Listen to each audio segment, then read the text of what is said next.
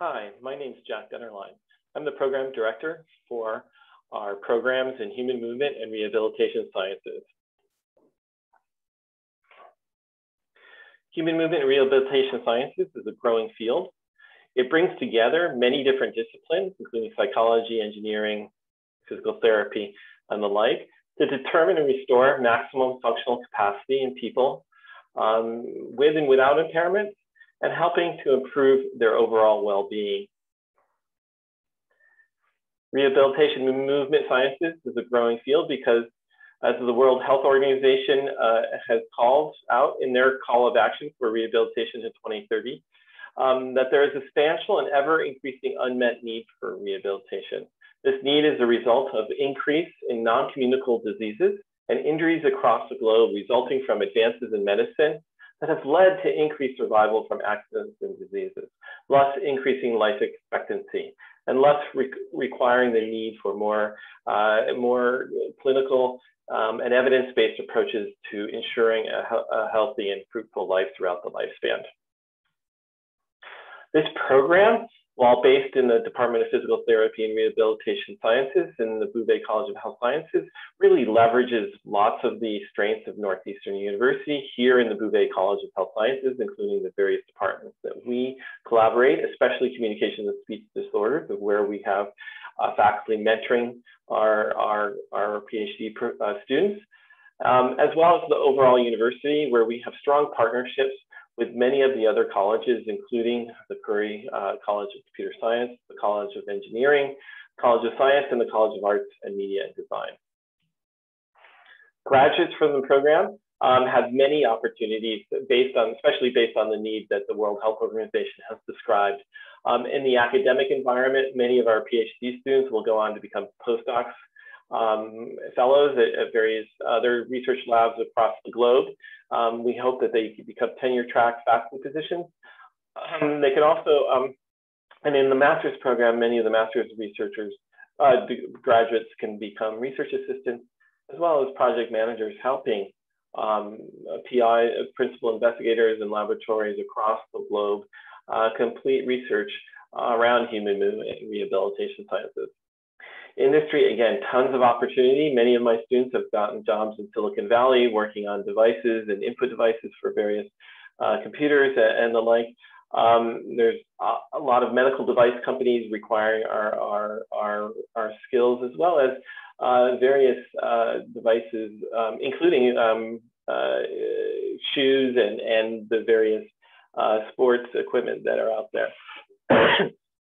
Gaming as well, in terms of developing games for helping and developing rehabilitation approaches that uses gaming technology. And finally, in the government, there are opportunities, including the DoD and other the NIHs and various organizations there.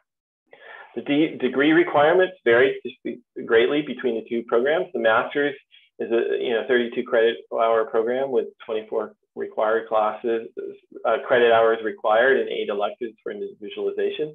There's a capstone project, which can turn into a thesis or a paper that can be published later on. The program is 12 months, and it can be served as an entry level to the PhD program as well.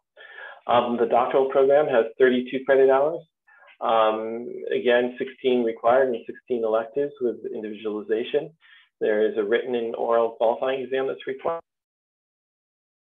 Dissertation that's usually 3 papers, and the defense of the dissertation at the end of usually 4 to 5 years is the program. Our program has a lot of experiential training for original research, both the master's and the PhD program. We have a lot of collaborations with world-renowned health research institutions, and we have the success of our own graduate students to describe to you as well. And they are really a testimonial to the success of the program and its capabilities. We have Kara James, who comes to us from the University of Pittsburgh, who has a background in exercise science.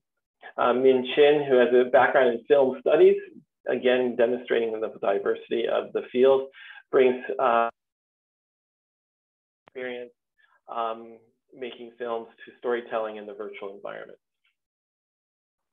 Finally, we have a wide range of state-of-the-art laboratories where we complete our research and further training occurs. A lot of robotic interactions with the human. We have several labs exploring that. We create different virtual environments to understand and tease out the various motor control aspects of movement and also disease as well. And a lot of just overall biomechanics of both the upper and lower extremities. We have a gait lab, we have upper extremity motion analysis systems in several labs that we have in our campus. For more information, please check out our websites, including the PhD program and our master's program on our department website, as well as our research website that describes the various research projects that you can are part of this program. Finally, I want to thank you, and on behalf of all the faculty in our department, I want to thank you for your attention today, and we look forward to hearing more from you as you go through your process. Thank you very much.